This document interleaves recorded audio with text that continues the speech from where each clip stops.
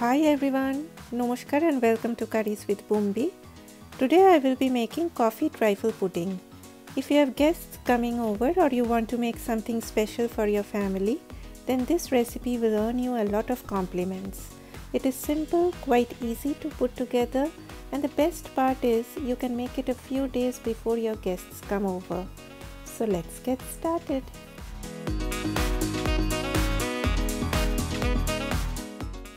Now the very first thing you need to do is to make a simple coffee custard. I already have the recipe for coffee custard on my channel, so please check that out. I have left the link in the description box or it is running on the YouTube card above the video. Just remember that you have to make a thinner custard for this recipe. I have left all the ingredient proportions and details in the description box below. After you are done making the custard, let it cool down completely before you proceed with the recipe. But from time to time, make sure that you give it a stir so as to prevent any crust forming on top. If you find that your custard is not that smooth, then you can even pass it through a strainer to get that smooth texture. Here I have taken heavy whipping cream. Now here I would like to say use whatever cream available at your place that whips up the best. I added granulated sugar. You can even use confectioner's sugar, or in some places it is known as icing sugar. Next I added instant coffee powder.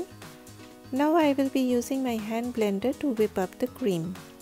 Whip on medium speed till it forms soft peaks. As soon as you see it is starting to thicken up a bit, stop whipping.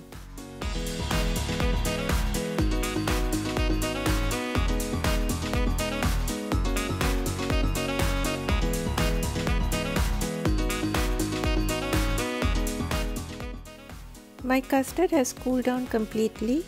I scooped up just half a cup from the cream that I whipped and mixed it with the custard. But remember, the custard should cool down completely before adding the whipped cream. Mix till all the whipped cream gets well mixed with the custard and you get a smooth texture. Coming back to the rest of the whipped cream again, I will be whipping this on medium to high speed till it just starts forming stiff peaks. Remember to stop whipping as soon as you see the cream turning stiff. If you go on whipping too much, then the cream will be solidifying and we don't want that. You need this for layering the topmost layer, so keep this aside. Coming to the layering now, I am using store-bought pound cake. Since this is a coffee trifle, use a plain cake. Try not to use anything with any complex or strong flavorings. Just a simple plain cake will do the job. After layering the bottom with the cake slices, spoon out the coffee custard liberally on top. Then using a tea strainer, I sprinkled cocoa powder on top.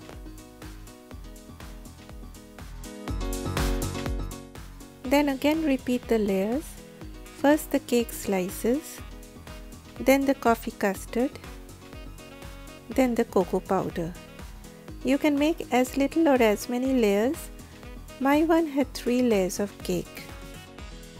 So here I am done with my final bit of layering. Do not add coffee powder on this final layering. The whipped cream needs to be right on top. I am not using any piping bag nor any piping tips today, as I want to keep everything very simple. Just a Ziploc bag will be great for this. Fill up one end of the bag with the whipped cream. Snip off the corner tip of that side and just pipe it out all over in whatever way you feel like. Now I have zero piping skills, so I always do in this way, so if you are like me, don't worry at all about how you are piping it. Just do it in your own special way. Then again dust all over with cocoa powder to give a neat appearance. And as I say, to cover up all those zero piping skills. Really, the cocoa powder does a great job and makes everything look very special. And your guests will be amazed by the look. But you know the secret behind it. Here I will give you another idea where you do not have to go through all this. You can even keep everything very simple. Just put dollops of cream on top and spread it out evenly, and finally dust cocoa powder on top. Saves time, energy, it is simple and easy. Finally, I decorated with candied cherries. This is totally optional. You can also make this 2 days before, as it tastes even better in that way, as the cake soaks up all that custard and everything gets time to blend in. So next time you have guests coming over, please try this recipe. I'm sure they will love it. Please check out other recipes on my channel, and if you are new here, please consider subscribing. Eat healthy and stay healthy. Bye bye.